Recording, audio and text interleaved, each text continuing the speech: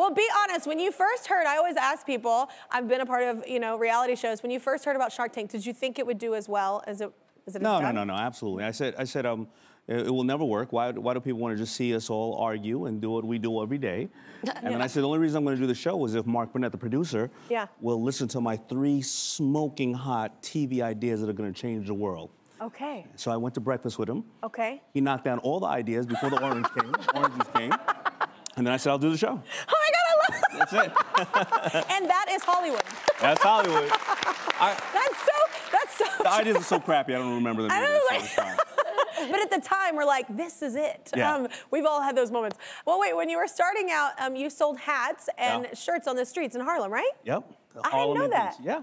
That's I stood right outside the Apollo Theater. Yeah. And this is what we always try to tell people on Shark Tank. Do you have customer feedback? Because I came up being baptized by fire. Standing outside at midnight when Apollo let out and everybody was drunk and happy. Yeah. They told me about what they thought about my shirts and my mother, right? So, so you got real customer feedback. And I was like, okay.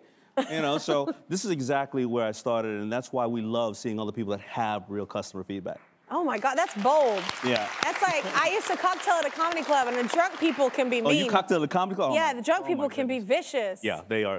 They are definitely opinionated. Yeah, but if you can survive it, you'll make it. So what are 3 things that someone needs to nail down before bringing an idea to an investor?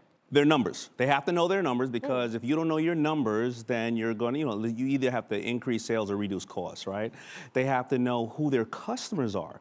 I sold to a very particular customer. A young man between 18 to 35 would pay $39 for this type of shirt and not $49, right? Because if you do not know who your customers are, then you're using our money as tuition.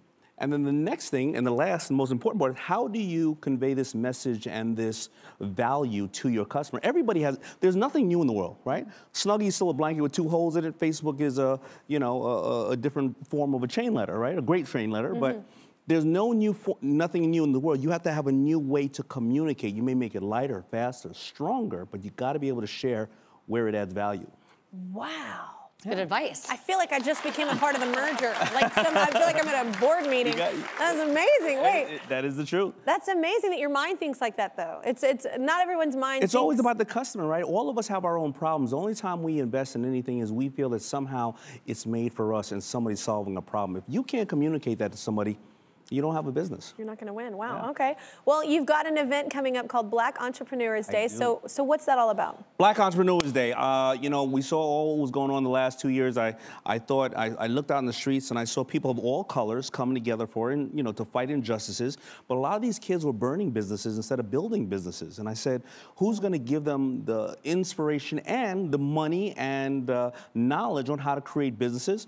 I called up a bunch of people and a bunch of corporations said, we're going to give money. So I'm giving $250,000 away in grants of $25,000 apiece. Wow.